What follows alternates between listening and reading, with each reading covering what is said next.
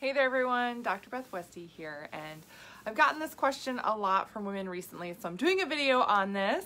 So also just something fun that I do. If you have a question on something, or if you are curious about how this works and want a different viewpoint, want me to do a video on it, send me a message, send me an email, whatever that may be. I would be more than happy to do a video educating, giving you more information, and oftentimes some great things that you can start right away, just to help you better your own health with good information for the female body. Ooh, okay. So when we talk about this, the HRT, hormone replacement therapy, this also includes like the bioidentical hormones, all those other things.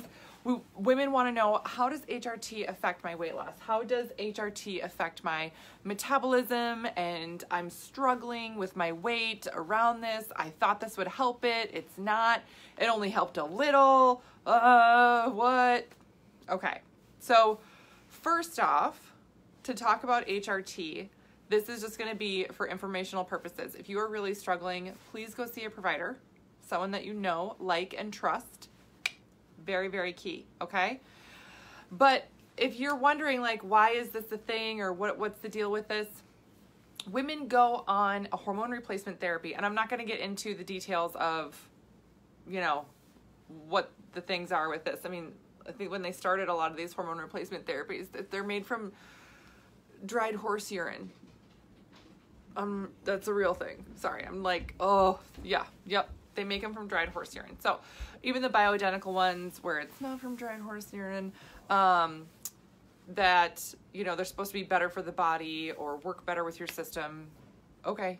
I have not personally been on HRT, so I can't speak to that. But what I can speak to is the hundreds of women that I work with that have been on HRT or are using it.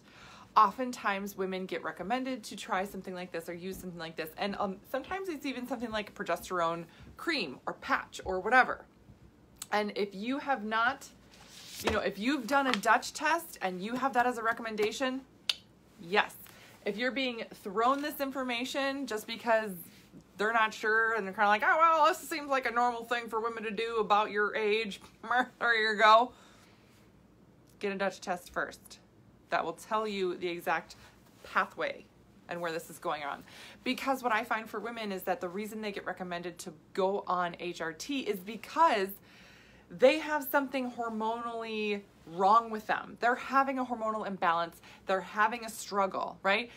Really bad hot flashes, really bad weight gain, all these, you know, bad symptoms that are associated with your hormones being out of whack, essentially. And instead of really working with the body and finding the upstream source and working with that, what happens is that the easy, fast fix is, oh, we'll just do HRT. It's the same thing for women who are, if your period is all messed up and you're like, I don't know what's happening here with my period. It's all over the place. My cycle is all over the place. And they're like, oh, just go on a birth control. That doesn't fix the reason why it's messed up. It just is a medicated way, and you're not actually having a cycle then, right? You're having a medicated a withdrawal bleed instead of an actual period when you're on birth control. So think of this sort of like the same thing in perimenopause and menopause. If you're having a lot of symptoms and issues, things like that, your body is overloaded with hormone. Your body has something going on with it, right? There's something wrong upstream. It's so easy and fast, though, to say, oh, here you go, take this thing, and you might feel better for a little bit. But let me tell you, it's just you're muting what's going on. It doesn't fix it.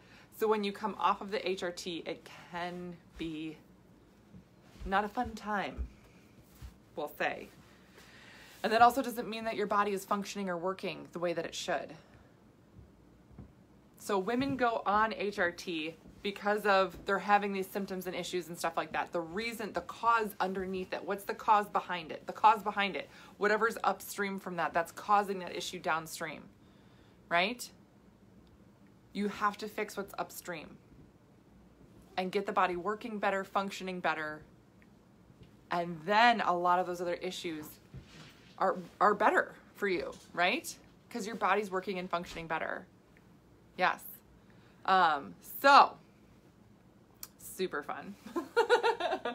So when we look at something like this, this is what I love to reference with women. When I talk to them, they're like, oh, I had all these bad hormone symptoms. Oh, but I'm on HRT. So it took care of the symptoms, but they're still struggling with their weight because the weight is still hormonally related and it still is involved with the upstream problem. So oftentimes I do recommend, hey, I know you're on HRT, but I'm going to have you, go through this Dutch test. Let's find out what's going on here and let's really work with your body at the core issue and get it going. Right? So really, really interesting to look at this because this is so commonly and easily just thrown out there, just like birth control, instead of actually looking and studying the body physiology for women.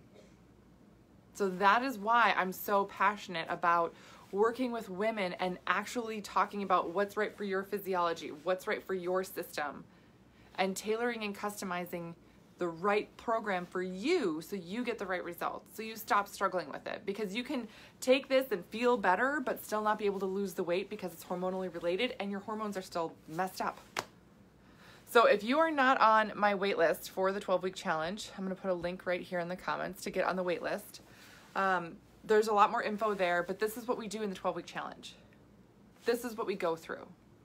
This is a way more in-depth, intense thing than just saying, oh, go get something and there you go. Because, I mean, you can put this off and keep taking something like this and put it off but at some point, yeah, right? I chatted with a woman who she is in her, I think she just turned 52. This is last week. I chatted with a gal last week. I chatted with a gal last week and what is Nancy saying? Can't take HRT because she had cancer. Yeah, Nancy, right? So you have to do a lot of other health things around that. Anita, can't wait to work with you. Yay! Yes, you got your call set. Yes, awesome. You're on the wait list. Yes. Yeah, Waitlist has good stuff on it. Sorry, I got distracted by comments for a second. This gal I chatted with, she had just turned 52. She had been on birth control for over 30 years. And she's like, I'm terrified to go off. She's like, I'm pretty sure I'm in menopause. I just don't really know what's happening. I've been on birth. I was like, yeah, so essentially you just kind of skipped right into there. I mean, they'll probably, if you go off of it, you have to be very specific. Really work with your system for being on a birth control for that long. Holy cow. Ooh, right? It's really important you listen to your body and you work with your body systems when you really want to solve issues. So question that I get a lot of the time, can I do the 12-week challenge if I'm on HRT? Absolutely, right? I still work with the body. I still work with the system. Is that going to mess anything up? No, right? We work around those issues. It's a little different angle that we have to work with. But moreover, a lot of women still have that weight, so we have to utilize specific metabolism, and I don't like to call them just weight loss tactics, right? Working with the hormones that we can and the metabolism tactics to really make sure your body starts functioning better and your metabolism actually works. Again, going through perimenopause and menopause, I mean, women gain 7 to 10 pounds on average. Yeah, at least, right? So no wonder why a lot of women struggle when they're on HRT and with weight. And sometimes they're like, oh, it should get better. Oh, it should get better. And it doesn't. That's where you need to utilize some of these other nutrition tactics for that body that you're living in now, because it's a new body. You need new nutrition tactics to really get the right result and the best result for you. So that's what I got for you guys tonight. Other resources for you, of course, my book, The Female Fat Solution. This is on Amazon. I have a segment in here for perimenopause and menopause. I have a whole section called The 7 Bodies of Eve, different bodies you go through in your lifetime and how to address that. And then I also have a podcast, The Female Health Solution, and then my YouTube channel is Dr. Beth Westie that you can subscribe to as well. So, Nancy, I wish it was only 7 to 10.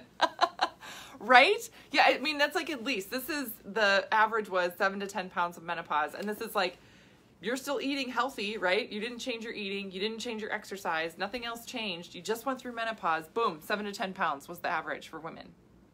Yeah. Now, the other thing to think about with that weight change to keep in mind is that because your hormones shift and change in your body and you're living in that new body, your body is much more likely to use your muscle tissue for energy and store more fat tissue. So there's certain nutrition tactics to work around that. You got to get enough protein to support that muscle tissue. You have to eat the right kind of carbs because your body burns carb differently at this point too. Really, really important that you're addressing these specific things. It's not that you can't eat a cupcake ever. It's not that you can't have a glass of wine. You can't eat your favorite foods. Absolutely you can. Absolutely. As long as you're doing the right things around it and supporting your system in the right way, you can still eat the foods you love to eat. Krista, can you do the 12-week program with an IUD? Yes, you can. Yep, absolutely. Absolutely you can. Yep. Oh, yes, Jacqueline, yes, right? 63 grain, 25 pounds since 2010. Wow. Yep, postmenopause. Yep, that's exactly, Jackie, that's exactly what I'm talking about, right? Where it's like, what the heck is happening with me? I didn't do anything different, right? It's the hormones. So you're not crazy. This is a thing, right? And the really hard thing about this is that it's not talked about enough for women to really understand the different body you're living in and what it takes on a day-to-day basis to be there. That's why I have this group. I love running these groups because women get to connect. You get each other, right? So the other thing about going through the 12-week challenge and working with this, and the one thing that I'm just going to say is that it's a very different experience. It's not like going to a trainer. It's not like going to a nutritionist. I'm not a trainer, right? This is what I specialize in. This is what I do. This is what I exclusively work with.